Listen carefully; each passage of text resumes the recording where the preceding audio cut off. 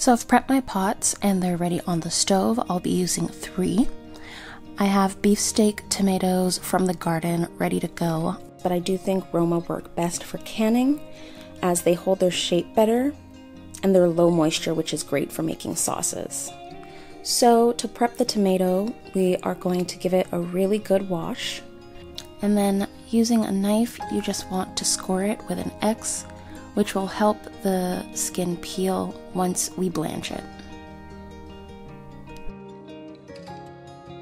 So to prep for blanching, we're going to get a large bowl of cold water and we're going to add some ice cubes, and we're going to get a tall pot of water on the stove and boiling.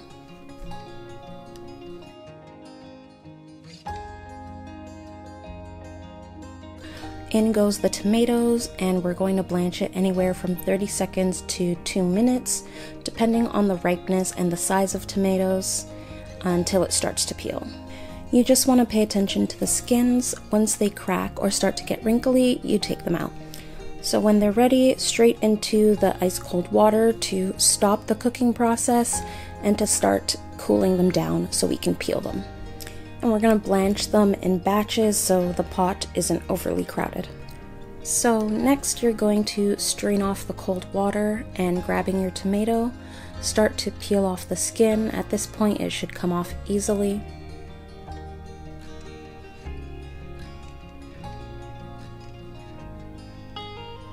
And then grabbing a knife, you want to core the tomatoes.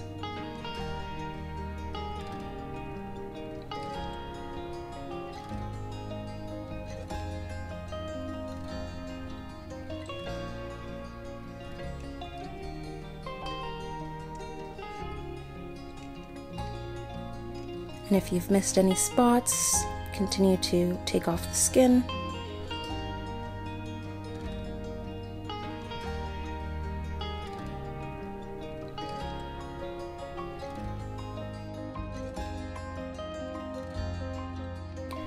And then you're just going to repeat the process with all the tomatoes and the batches that you've done until all of them are skinless and ready to be canned. Back at the stove, I have the canner over low heat to slowly warm up the water.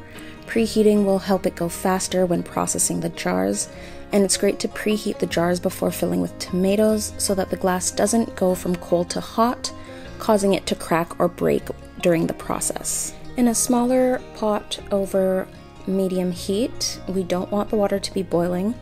We're going to put in our lids and rims to preheat for when we seal our cans. We want the rubber to be a little bit malleable so it helps to stick better to our jars. So now, grabbing our heated jars, we need to add some extra acidity to it. So we are going to use bottled lemon juice from the store, and we're going to add 1 tablespoon of lemon juice per pint jar. You can also use citric acid, which you'll find in the canning section of any store. And then you want to just start adding in your tomatoes. It can get a bit messy as you want to pack in the tomatoes and try and get rid of any air pockets. Using a knife or a spoon, you want to just sort of move it around the jar and get rid of any little air bubbles that you see along the sides. As you're packing in the tomatoes, you want to leave about a ½ inch of headspace at the top of the jar so that when you are processing the jars, they vacuum seal correctly. Grabbing a paper towel dipped in white vinegar, I'm going to clean the rim of the jars, removing any tomato residue so that it properly seals, as well as cleaning around the sides.